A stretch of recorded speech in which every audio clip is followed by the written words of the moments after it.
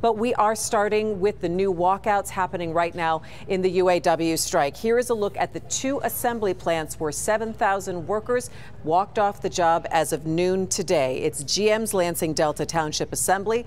They make the Buick Enclave and the Chevy Traverse. And Ford's Chicago Assembly. They make the Explorer and the Lincoln Aviator. Now, Shawn Fain made the announcement after 10 o'clock this morning saying that there has been no meaningful movement for GM and Ford this week, but that there has been with Stellantis, which is why they are not targeted. Sadly, despite our willingness to bargain, Ford and GM have refused to make meaningful progress at the table.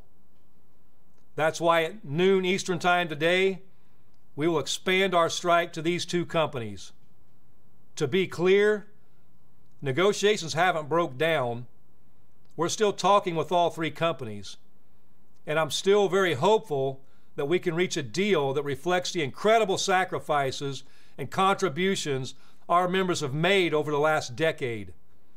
But I also know that what we win at the bargaining table depends on the power we build on the job.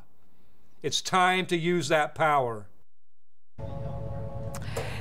And this is much like it was last Friday morning when Shawn Fain took to Facebook Live. He actually started his broadcast a little bit later, probably around 10:25, because he said that there was a last-minute flurry of activities with some negotiations with the automakers. Well, those automakers, they are responding this morning after this announcement and the latest walkout. GM says they have, quote, still not received a comprehensive counteroffer from UAW leadership to our latest proposal made back on September 21st, and that calling for more strikes is just for headlines and not for progress. We are here to reach an agreement so we can all get back to work.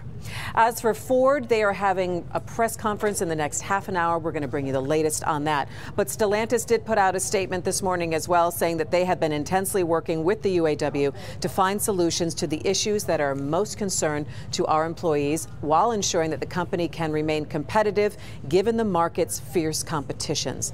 We have made progress in our discussion, but gaps remain.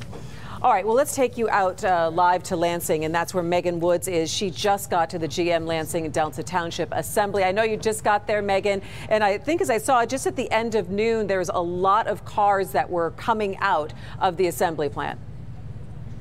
That's right, Christy, and you mentioned it started at noon, and in just those 30 minutes, we've seen the lot clear out. There was a long line of vehicles coming through here, and they've all left. About 2,500 people are employed here. This plant builds the Buick Enclave and Chevy Traverse. We'll be out here all day as people start joining that picket line and talking to people about why this is so important to them to join their fellow UAW members. The Lansing regional stamping plant is still going to be up and running as of right now. But again, the strike has expanded, and now it is to 25,000 people who are striking against the big 3 right now.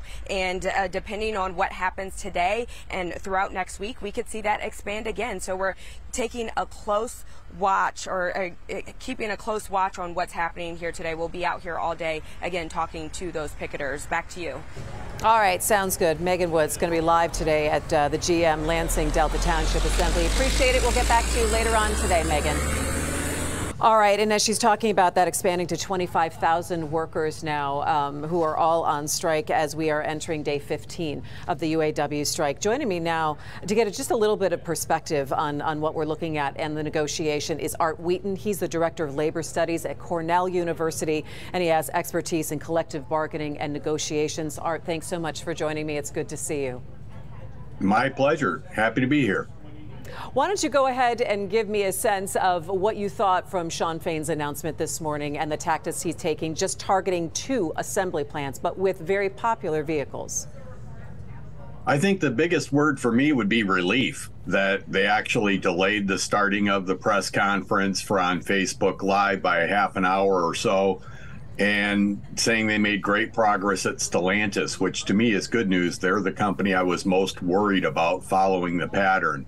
I'm also pleased that it's only 1 additional assembly plant at both Ford and General Motors, and that lost production can be made up in a matter of weeks through overtime. So I'm relieved. I think it's still putting pressure on all three to make a deal, and I'm more optimistic all three will be able to get a deal.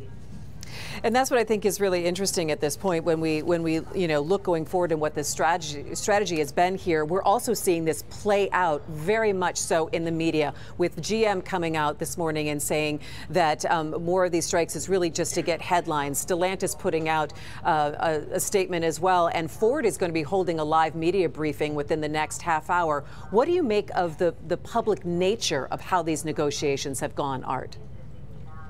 I think historically you've not heard as much of the negotiating in the press, but I think Shawn Fain, being a newly elected UAW president, trying to change things, is trying to be much more transparent with the membership.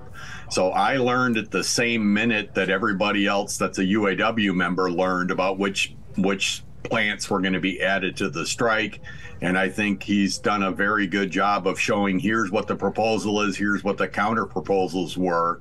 But I'm encouraged. I'm happy that they're actually bargaining and at the table and making progress at all three at different levels, but they're making progress in their negotiations.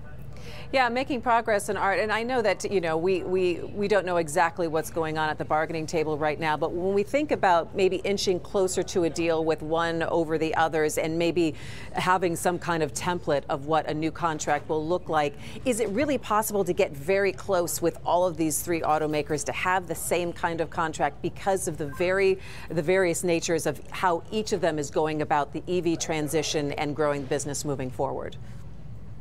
I think it's quite possible to get it, and I think the strategy of having the stand-up strike is trying to pit one company against the other, much like the companies have used against the union for decades, and trying to get all three to come up with their best offer. And by negotiating in the press, you get to hear what each of the companies is offering, or at least a pretty good snapshot. So they're allowing the other companies to know what's on the table. So it's different to have it so much in the press, but it's also encouraging that they are making progress. And I would say almost double the offers of what they were prior to the strike. So prior to the expiration of the contract, they've gone from 9% to around 20%.